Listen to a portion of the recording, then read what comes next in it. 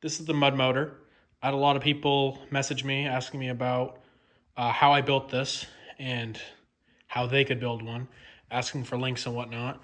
So I thought I'd give a little rundown of what I've done so far to get to this point and what I'm going to continue doing until this is actually an operable mud motor. So yeah. So we'll start with the actual housing itself, as you can see. This is 4-inch 3/16 plate, both sides, and this is a piece of 6-inch. I had to do the 6-inch to clear the clutch, which I had more than enough space on each side, but I wanted to have enough room to get my fingers in around and, you know, mess with stuff if I had to. It's just tacked on there right now. Don't mind this bracket. I had to actually spread this apart to mount this piece of steel in here for the bearing. So I just had 2 pieces of metal tacked on each side with a clamp that, one of these style clamps reversed so I could spread the box apart. So yeah, I went in, tacked it together. I got some, I think this is 3/4 inch angle iron from Tractor Supply.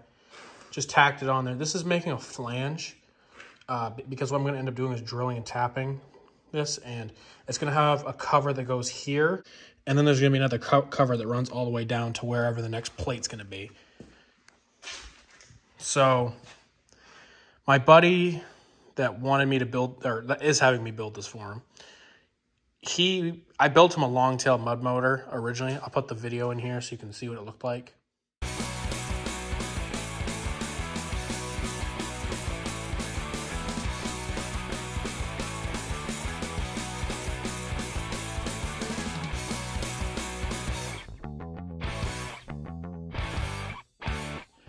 Basically, this is the engine off that old motor. It's an 8-horsepower Predator engine.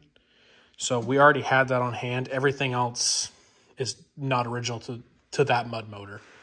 Basically, he wanted surface drive so he could easily maneuver it, and he wanted reverse because, well, with a long-tail mud motor, you've got to swing wide to get that thing to go in circles, and you get a steering radius of a school bus. So when you're out frog hunting and duck hunting, it's nice to have reverse, neutral, anything. So that's what he wanted me to do. That's what I'm doing. This is like a Ford neutral reverse gearbox. You can get them for go-karts, lawnmowers, whatever you want to do with them.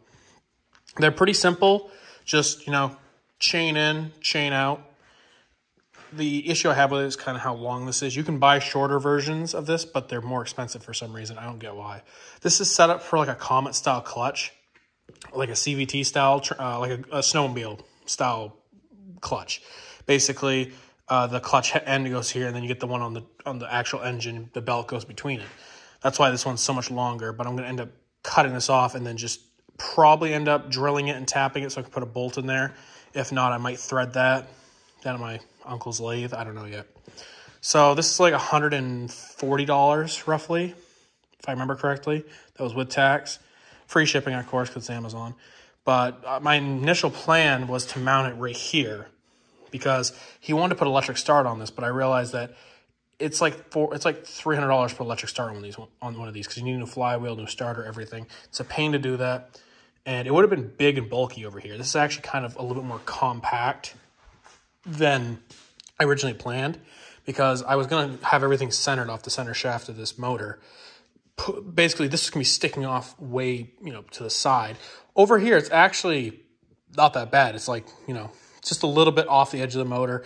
It's a little bit wider than I'd like because I like these to be more compact. I wish this was smaller because I'd literally stuff it right underneath the cylinder, but it doesn't matter. I didn't want super long chains running back and forth because then you get, you know, slopping them like that, which that's going to get a custom idler that I'm going to make that goes, well, it's actually going to go on top because the load part of the chain is on the bottom because it spins this way.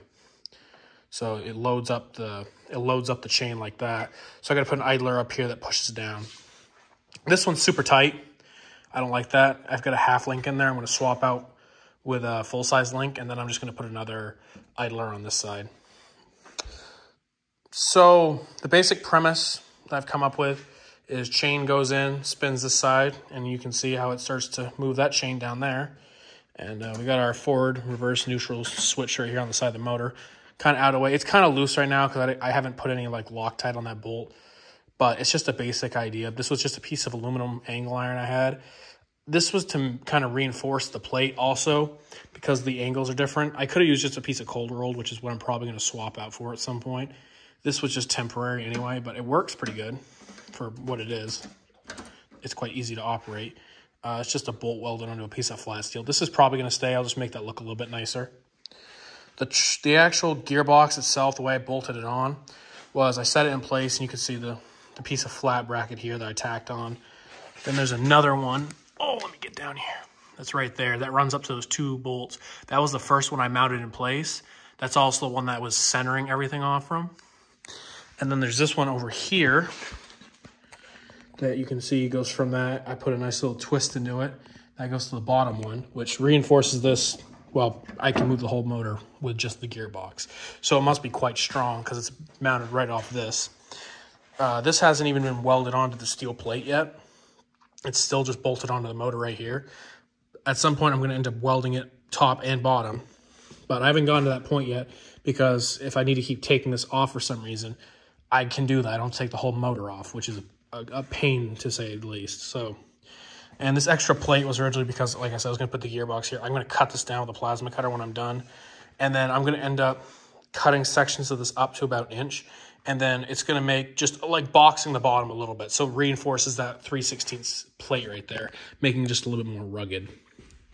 The next thing you can see, I have a pulley in here. I went with a pulley originally because I wanted to use a belt, and realizing that shortly thereafter that I'd rather go with a sprocket. I have a leftover one here, and then I had this one actually that I bought. I guess I was originally going to use a sprocket in my head, ordered it, and then thought of going with a pulley. I don't know why.